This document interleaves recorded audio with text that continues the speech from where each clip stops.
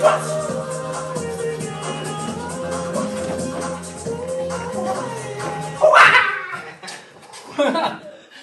last but not least, fuck humble.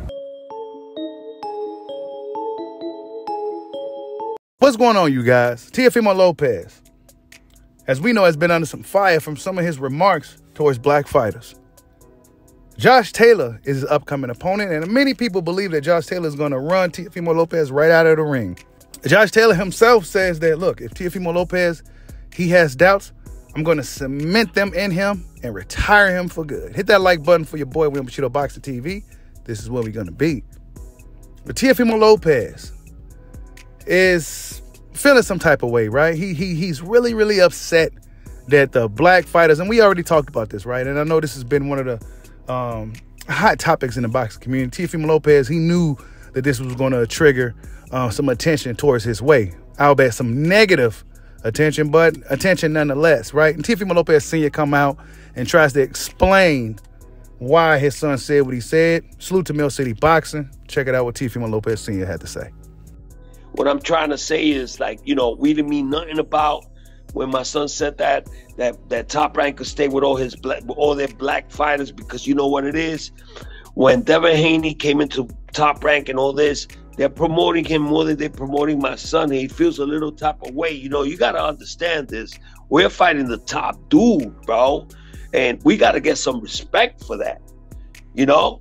And he just feels some type of way, like, you know, like, oh, they just want to promote, you know, in his mind, the black fighters. You know, you got Keyshawn Davis, you got Shakur Stevenson, you got Baby, you know, you got, you know, so you got all these fighters from Top Rank that are getting more recognition that my son is getting, and he's trying to fight the top dogs. So that's just something that he had inside, that he felt like, you know, that he's not being what I'm trying to say is, like, you know, we didn't mean nothing about when my son said that Top Rank is.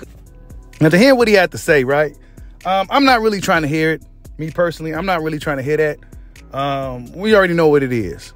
If you've been around long enough, you already know what it is, man. You know, Teofimo Lopez said what he said, and he really meant what he said, right? He meant what he said, and I'm not surprised. It is what it is. You upset because ESPN Top Rank is really pushing the black fighters.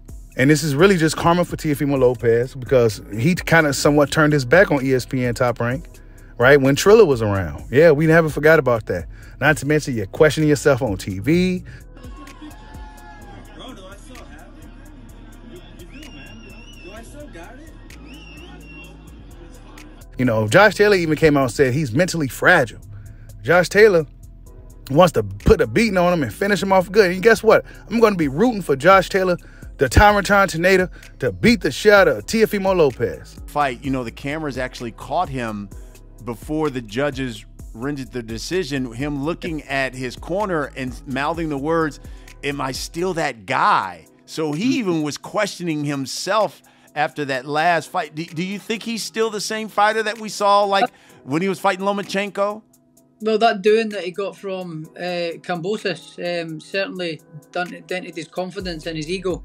His ego's taken a massive hit, and you can see he's a bit mentally fragile anyway. So, with me, with this fight, I plan on retiring this guy. I plan on giving him that much of a beating that he doesn't think he's that guy anymore. So, he's already got them doubts. I'm going to cement them and retire him. And yeah, going to this fight this upcoming June, Taylor versus Teo.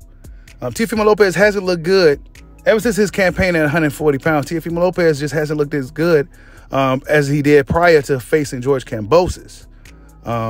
He's doubting himself. He's questioning himself. And you know, he looks for this woe is me sympathy stuff. And then now he's coming out here talking all this shit. Ryan Garcia quit. This, that, and the third. You know, like Mike Tyson's scary dude. And, you know, he's saying whatever's on his mind. And now his father comes out to try to, you know, smother some of the flames that was ensued by his son. But where's his son at to come out and say something to address this? Nah, he ain't gonna say nothing at all, because that's what he meant. And it's cool. Stand on that shit. So when Josh Taylor beats your ass and retires you for good, Good riddance. Good riddance. Not a fan of Teofimo Lopez, right? And you know your boy Bushido. Always like to give the guys benefit of the doubt. Always like to give guys a second chance. This is why I'm looking at Ryan Garcia, guys like AJ. I'm rooting for them. I want to see what they can do on their return. You know, these guys were the ones at the top. I want to see how they bounce back. I'm always rooting for a guy. But Teofimo Lopez, nah, I'm not rooting for you, bro. I'm rooting for Josh Taylor to go beat the shit out of you. And that's just what it is. That's just what it is. Because I see the energy, right? I saw the animosity in your voice when you were saying what you were saying. You meant everything you said. You really wanted to say something else. But it's cool. We get it, right? He's just upset because the black talent, and people say boxing is not about race, but really it is, okay? And every so often things like this come about, you know, some type of racial words and something, whatever. This always happens. This is nothing new. There's nothing surprising. There's nothing shocking. But what will be shocking is when Josh Taylor shocks Teofimo Lopez and retires his little punk ass for good. Like, subscribe, holla at your boy. Peace out.